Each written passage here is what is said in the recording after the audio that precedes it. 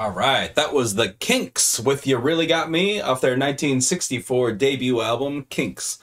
They also debuted in the US with an album with that name, You Really Got Me. That was common back in the day, back in the 60s. You'd see basically a UK release of an album, and then later on there'd be a US release, at least if the band was from the UK. And then they'd just rename the album and put a few different songs on there. They've actually did that with the Beatles a lot, but I haven't been bringing up the American releases at all, I don't think.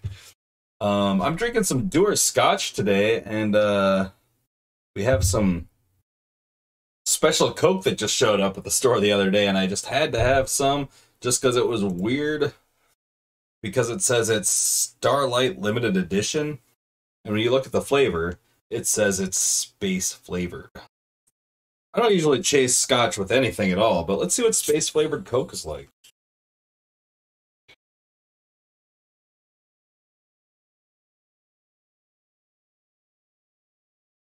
I don't know, it tastes like Coke. It tastes like Coke, folks. Hi, my name is Bean, and you're watching Battle of the Band. We're on day 79 of the Beatles tournament today, and we have two songs from the mid-60s going head-to-head. If you're unfamiliar with the channel, and you're not sure what a Beatles tournament is, we basically took every single Beatles song and we threw it into a tournament, like a single elimination style tournament, and then they face off head to head to decide which is the best Beatles song overall in the end. We're just listening to the Kinks from 64 because we have a song from 64 from the Beatles up today, and you know, I just like to immerse ourselves in that sound. All right, and keeping in the pattern that we have going, we have another George Harrison song up today. Yesterday we listened to Within You Without You. I voted it down. The day before we listened to Savoy Truffle. I voted it down. So we'll see if Think for Yourself from 1965's Rubber Soul, that's track 5, will fare as well as or better than the other two songs. I remember the other two songs from hearing the name, so I can't remember this one from the name. I don't know if that means anything though. Sometimes I forget the name, you know.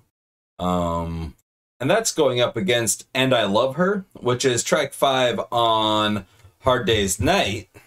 So we have two track 5s against each other. And Hard Day's Night is a soundtrack to a film of the same name. Oh, this one actually is also George Harrison centric. George Harrison came up with the guitar intro for this song. It was written by Paul, but the producer said it would sound good with an intro, and George came up with the intro for it. So we'll see what that sounds like too. However, we will be listening to these songs in reverse with a bit of distortion, mostly because I like to torture my listeners. So let's just go ahead and get right into it. First up, we have Think for Yourself off of Rubber Soul.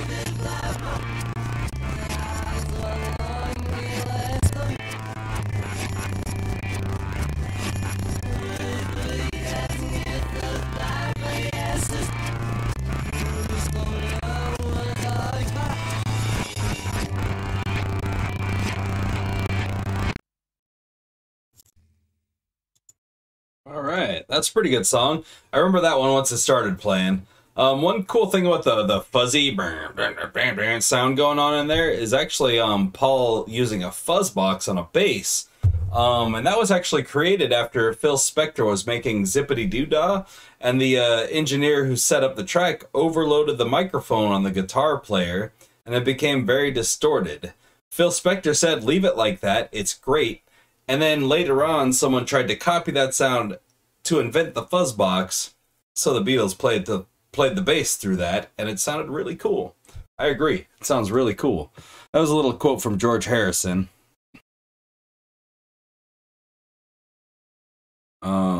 According to Genius.com, but it doesn't say where from. You know, this space-flavored Coke tastes like if you took cotton candy and melted it in your Coke. That is too much sugar. And I Love Her is coming up next. Let's check that out.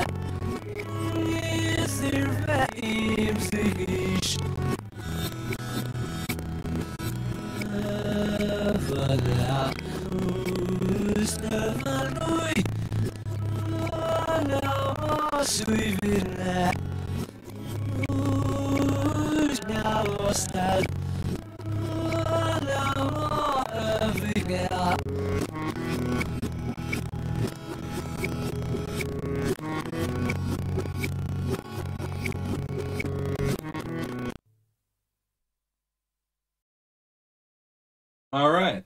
And that was And I Love Her. So that guitar intro that made the song is apparently just kind of accentuating the song throughout. And that is a really cool tone. I really like what George did there. It's like, what, 4 notes? Da, da, da, da. That's 4 notes. Pretty good job for 4 notes. But, you know, I think George did a little bit better with Think for Yourself. Like, it's a whole song, partly political, partly philosophical. He says it was probably about somebody, but he can't remember who. Who knows what that means? He probably remembers who he wrote it about.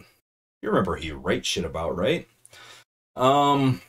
Ultimately, though, I think I'm going to give that one to Think for Yourself. I just think that one's just a bit more exciting for me overall. And I Love Her was really good, and I really liked just how chill it was. The percussion was great. I mean, Ringo on the bongos, you don't hear that very often, and I really just can't disagree with that at all. But I think For Yourself was just a little bit better. That could have been a coin flip, though. Honestly, I know Think for Yourself a little bit better, so it just sticks into my head a little bit better, too. So that could be why, but we're going to go ahead and go with that today, just because I just think that that's like the better song out of the two, really, for me anyway. If you want to talk about it, we've got social media. Feel free to hit us up on, we've got Instagram, Twitter, Facebook. The Twitter's really dead, and I hear Twitter is just dead in general. At least that's what one of my commenters said. And that might be true. Or maybe we just don't know how to use Twitter. If you have any Twitter advice, let us know. We got TikTok, though, and TikTok's doing great. And I know people are using TikTok these days, so that's cool. I do link the songs down below, so you can check them out played forward if you'd like to, if you don't like this whole distorted backmasking that we do. I'm not going to stop it. I don't care what you say. Mostly because copyright rules won't let me care what you say. I also linked the entire Kinks song that we heard down below, but if you haven't heard You Really Got Me by the Kinks yet, I don't know, what, have you just only heard the Van Halen version? Listen to both, come on. Also, we do have what is that thing? Also, we have a Cash App, so feel free to throw us some cash if you'd like to. We're not making any money off of this channel. I just got a job, so I'm a little bit broke, but you know, it's not like I'm struggling. It'd be cool to get a little extra money, though, if you feel like it, you know. Do what you want. Like this video if you like this video, and also subscribe to the channel if you like this kind of content. We've got more music tournaments coming down the line. There's only about 2 months left of the Butthole Surfers tournament. The Beatles tournament, it's safe. We have like 4 months left or something. Probably way more than that left on the Beatles tournament. So if you're into the Beatles tournament, just keep watching it. It's going for a while. Share this video with your friends and family and let them know that you think Battle of the Band is the best thing you have ever seen and they need to watch it right now. Comment down below with which song you would have chosen if you were in the hot seat today. And let me know what song you think is the better of the two. I think for Yourself is pretty good, but maybe you should think for yourself and decide on your own. That's all the Beatles I have for today, and it's also all the Butthole Surfers I have for today. I'll see y'all tomorrow for some more Beatles and Butthole Surfers, and I hope you all have a great night, wonderful afternoon, and a fantastic morning. Until then, what's that? Bye.